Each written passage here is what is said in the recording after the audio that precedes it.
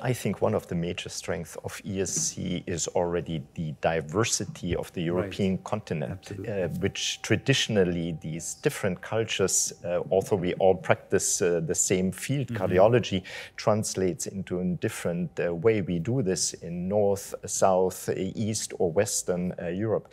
But really ESC has evolved into a global event in a global Congress. And I think it's really the strength of having a global representation, whether it is from North America, whether it is from South America, whether it's from Africa, from Asia.